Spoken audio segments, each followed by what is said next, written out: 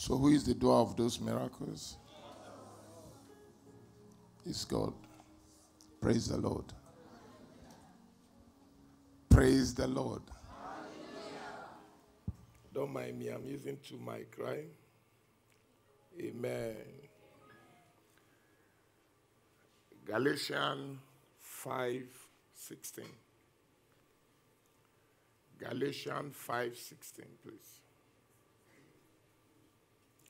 We are walking in the Spirit this week.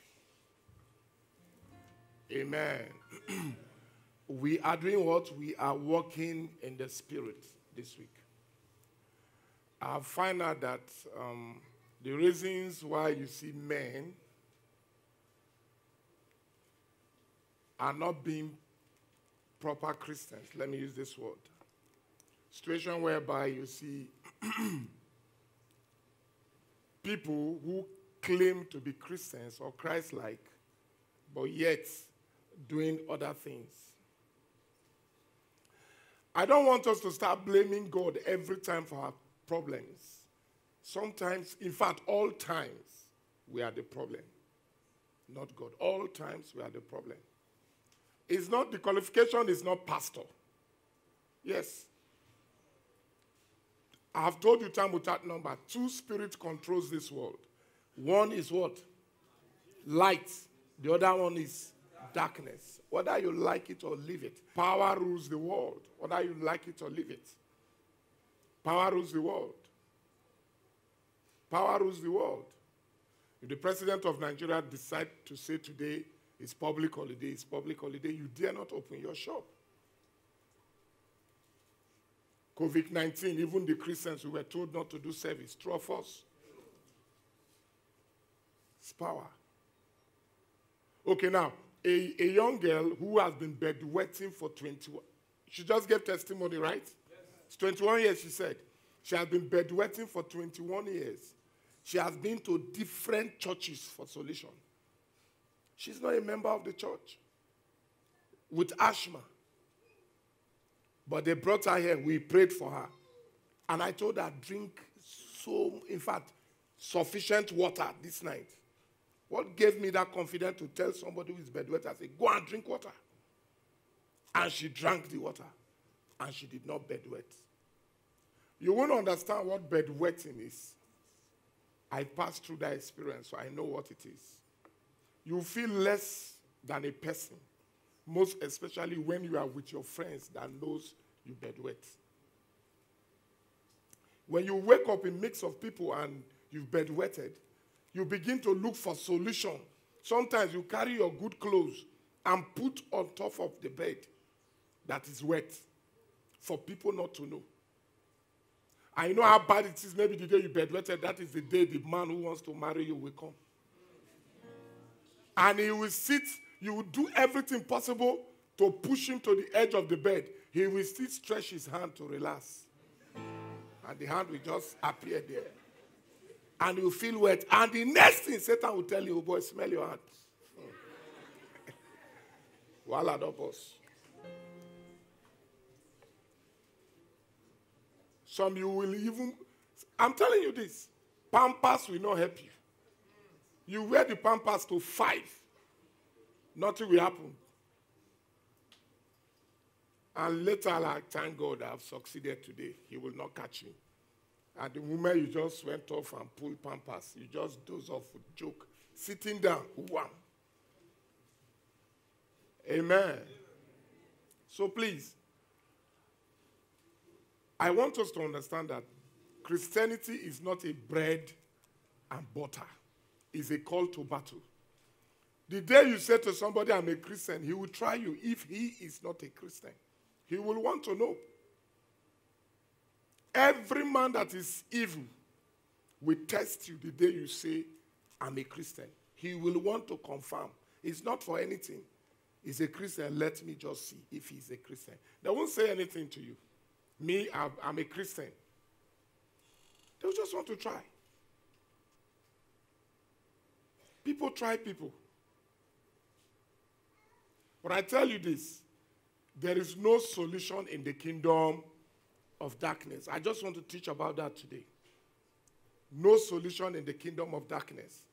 Christianity is not how fluent you can talk, how you can teach. Yes, we have teachers, we have evangelists, we have prophets, we have pastors. It is not the title. One can be a prophet by the way he appears or the way he dresses, but not such in heart. Also, one can be a pastor by the way he teaches, the way he behaves, but not such in heart.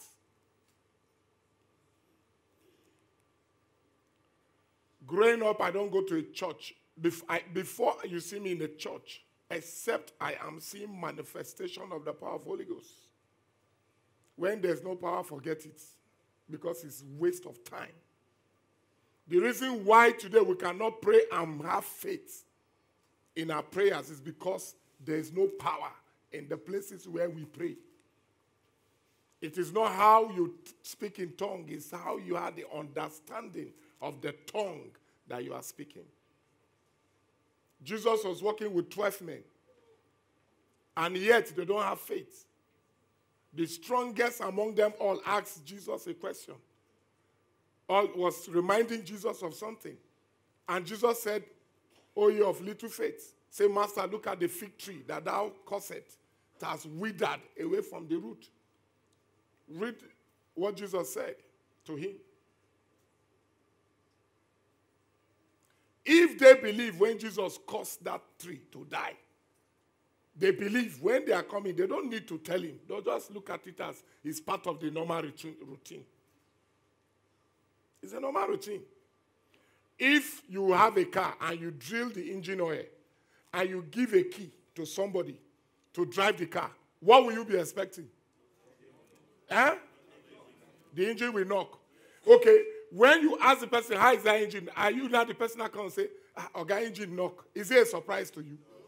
Because you know that the engine will knock. You see, to those that know their God, they do not exploit great exploit. I've once told you a story of an officer who joined the military new. A cadet, he just passed out from the military school. And he was not teaching about Jesus to the people. Every time, Jesus, Jesus. So one of the officers, he's a major, he gets upset and say, "Kai, cadet, come here." And he came. He said, "You said with God all things are possible." He said, "Yes, with Christ all things are possible, sir." "So you are telling me all things are possible?" He said, "Can you drive?" He said, "No, sir." He said, "Take this key. Go and drive that car. Today, if you did not drive that car, I will punish you." The only thing that will make me know that with Christ all things are possible, drive that car. Aye. The boy looked at the key. He was confused. He said, "Sweet Holy Spirit, teach me how to drive." Can you hear that faith? Sweet Holy Spirit, teach me how to drive. He's not driving in a road. It's just an open field. So he went to the car. He closed his eyes. He said, "Lord, manifest your power. Manifest yourself. Prove to them, indeed, you are my God." He puts the key in the car and he starts the car and the car starts. He engaged the car and drive. The car moved. He was now turning around. Thing was sitting him. He was just, he match brake off the car and came down and gave the key to the boss. He saw the boss crying. He thought maybe because he drove, that's why the man is crying. And he said, "Sir, why are you crying? I told you with God all things are possible." He said, "No, son, come. It is not you drive that is what is shocking me." He said, "What?" He said, "Do you know that that car has no engine?" He went and opened the bonnet and there was no engine in the car. This is the God we are talking about. Can I say this to you? Christianity is not our mode of dressing. It's beyond that. Christianity is not the mode of our dressing. Many a times we want to quantify a good Christian by the way he's dressed. Some persons are dressing like Mama Jew, but they are in Coven when it's 12:30 in the night. It's beyond it. It's beyond it. beyond it. I want you all to be exercising your rights as Christians. And what is this, your right? The right of power. You need to know who you are. That what your pastor can do, you can also do it. It's not strange to me I cast out demons. No, because it's my right. Healing people is not new to me. It's not a news to me. Because it's my right. When you see me recommending anybody for hospital, I have asked, Lord, what do I do?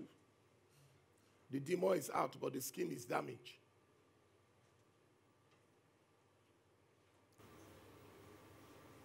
Christians these days don't see Christ to be nothing. People just go to church, hear the word, and go home and just sleep. It's not bread and butter. If you are a Christian, yes, have you exercised your rights? So many of you pray without expecting anything. When you are broke, you don't believe you can pray for you to get money. And let me tell you the secret why I don't get broke, even when I give you money. The secret is this. I believe I can cast out devil. So if I can cast out devil, it means, okay, I touch somebody and shouting fire. Hey, Pastor, I beg. Hey, who did that, yo? Pastor. So devil can bow. Now that I know. I will now fine-tune my spirit to that same way I was using to cast out demon to pray. Lord, I am broke. I need money. I need so amount. This for this, this for that. In Jesus' name. I will always add for the helpless. Like this for helpless, because I don't pray without including you. Those that does not have. And I was telling somebody, I said, why you see pastors are broke? I will tell you the reasons. It is just simple. They believe they are pastors, but they believe the only way to make money is by collecting money from the people. That is why they are all broke. If you see a broke pastor, trust me, he is depending on his congregation instead of depending on God. Now let me explain this fact. As a pastor, you are a minister of who? Of God. Who is your boss? Who are you working for? God is a king. He has a kingdom. Let it be done on earth as it is good. Now, who is the king of Nigeria? The general president of Nigeria? Buhari. Does he have ministers?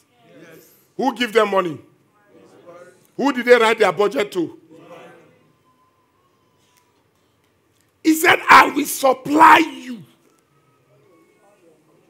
all your needs according to my riches in heaven.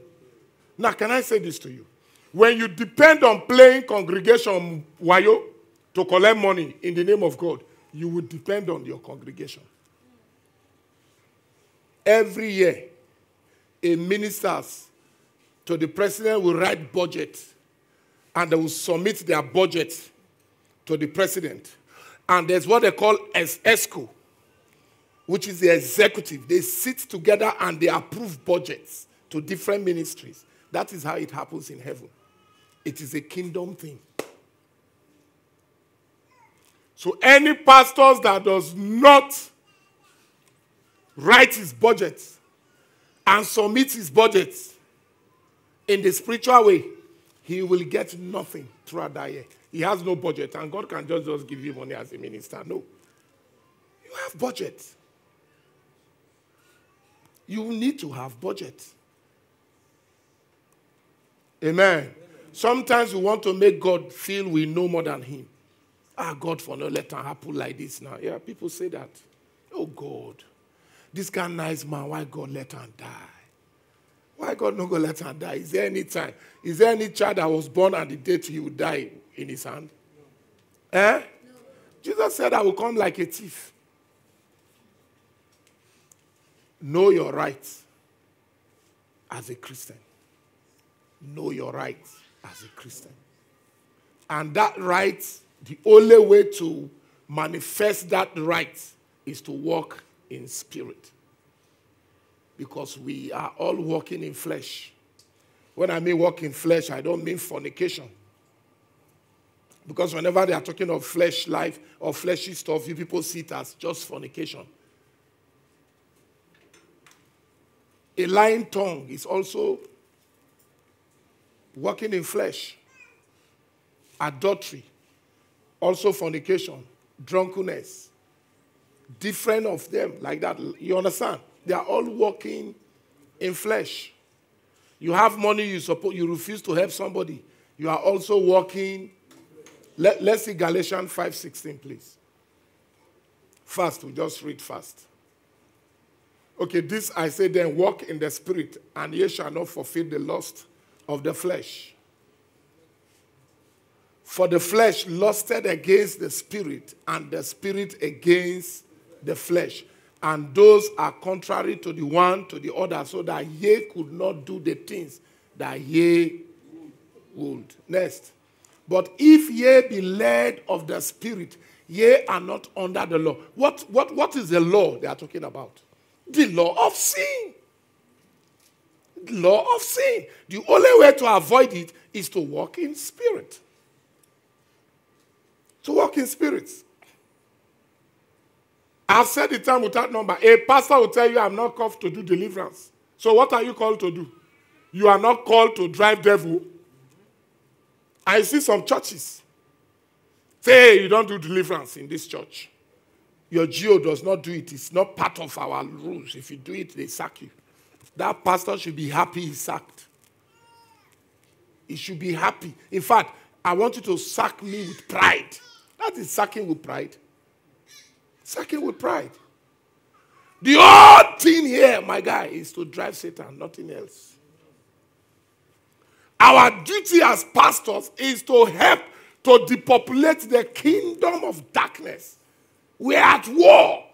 These guys, they don't sleep. These guys, they don't have flesh. They are not humans. And that's why the Bible says, we wrestle not against flesh and blood. They don't have flesh. They don't have blood. They are principalities and powers. They are rulers of darkness of this world. They are spiritual wickedness in high places. These are demons.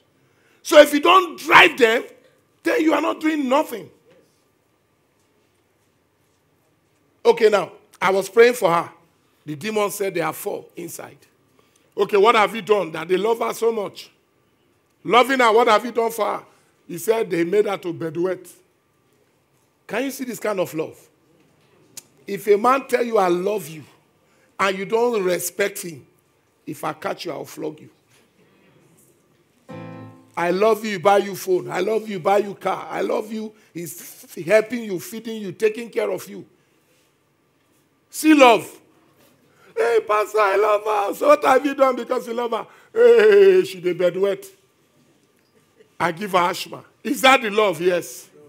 I love her. Oh. So when the demon said he loves you, it's to kill you. Their own love is wickedness. It's 2 different kingdoms. If a Satan hates you, then you are safe. But if he loves you, you are finished. They hate us because we are men of and women of fire. They call us winch in the kingdom of darkness also. You don't know? Yes. We are their problem. This is the gospel. We are their problem. Not the gospel with the enticing words of men's wisdom, but in demonstration of the power of Holy Ghost. The only thing that will make a man believe there is God is when he sees manifestation of devils. Then every man doubts in his heart there is no God. All men, once in a while, they doubt in their heart that there is no God. But when they see Satan being tormented, they saw healing and miracles, then they begin to say to themselves, there's God. God, they here. There's God. He's convinced. The only way Jesus was able to convince people he is from God was demonstration of the power of Holy Ghost. And that's why a ruler in the church, a pastor who does not believe in him, dodge and sneak and met him in the night and say, Master, I know you are from God. But in the public, did he agree? No. Because no man does all these things that you do, except God be with him. Sit down. So it means he recognized Jesus is from God. What are the evidence that will make you believe? Evidence of preaching and showing shoes? Evidence of run to the altar, there's miracle? He said when they see signs, can I say this to you? Many of you here wouldn't have come to this church if not what you are seeing. Right? So it is the answer that is the conviction. Many of us are tied with religion instead of the way of Christ. Holy, they take communion.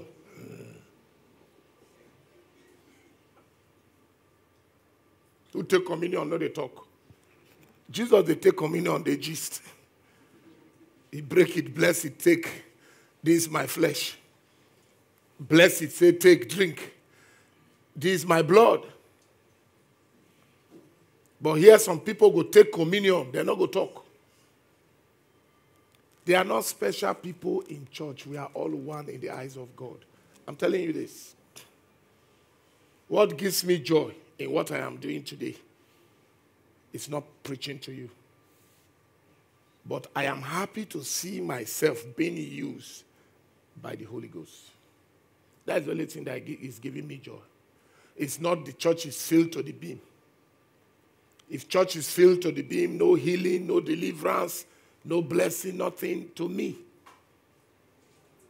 I'm not happy that day.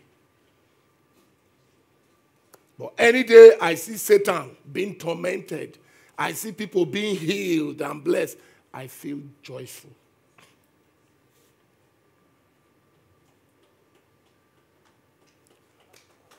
Amen. That is what gives me joy. And that is what I believe is supposed to be church. Amen. Amen. Let's go back to the scripture, please. He said, now the works of the flesh are manifest, which are those.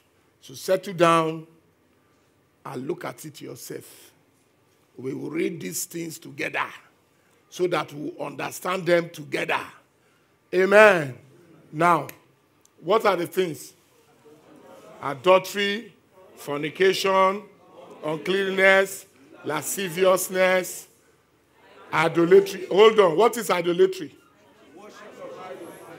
What? Now only who worship idol. Who go cut something for anybody? Who consult idol belongs to that category now.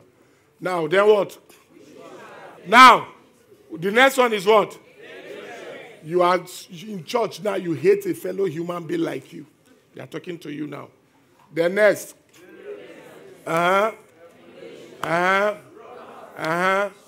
Next. Again. The next. Envy, murder, drunkenness, revealing as such like of thee, which I've tell you before, as I have also told you in the time past, that they which do such things shall not inherit. We are talking about kingdom. Will not inherit the kingdom of God. Because to you, it's only a native doctor that will not go to heaven. Now, hold on. It's okay now, verse 22. Oh, thank you, media. I think you are following me. He said, but the fruit of the Spirit. Look at this one, oh, because we don't read the fruit of the other side. Now, let's see the one of God. He said, but the fruit of the Spirit is what? Love. Joy. Peace. Hold on. Hold on. Love. Joy. Peace. The way you know you are a Christian is when you are joyful. When you have peace. And when you have love. Then look at the one Christians are always dodging. Long.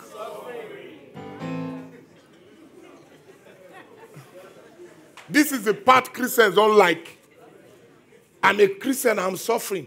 Long suffering doesn't mean, okay, after long suffering, listen, when you give your life to Christ, I am telling you, these are things you experience.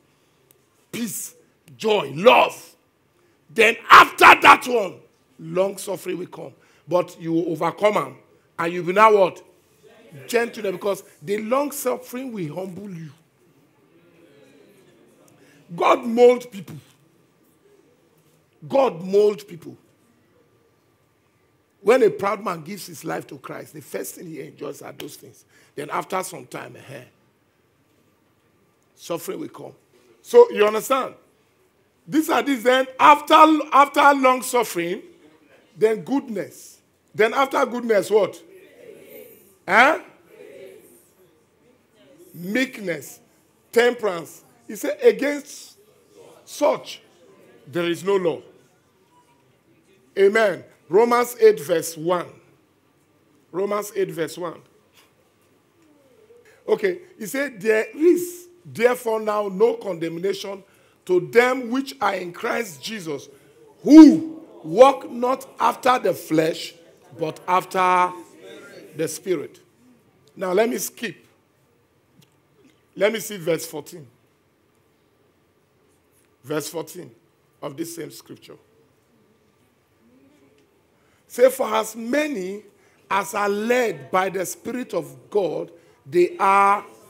So what qualifies you to be a Christian is not title of pastor, bishop.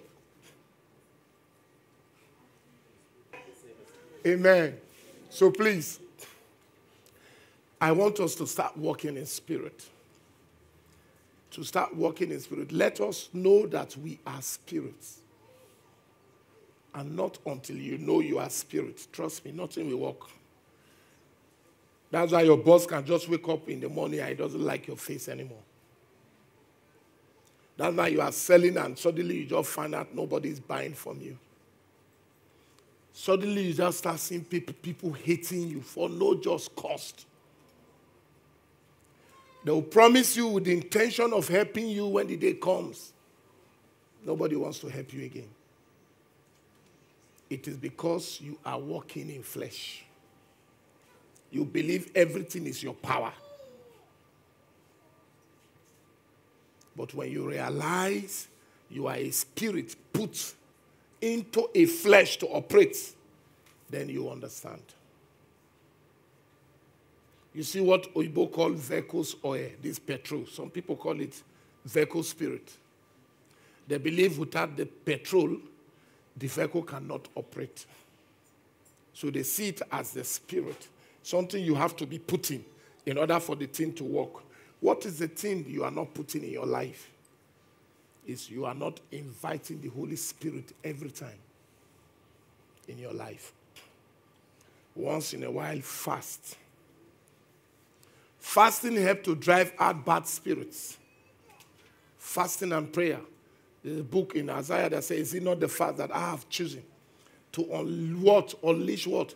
The bounds of wickedness, means the chain of wickedness. To undo the heavy burden. And to let the captive go, to captive free. Let's stand up on our feet. Please, we should know that we are what? Who are you? You are.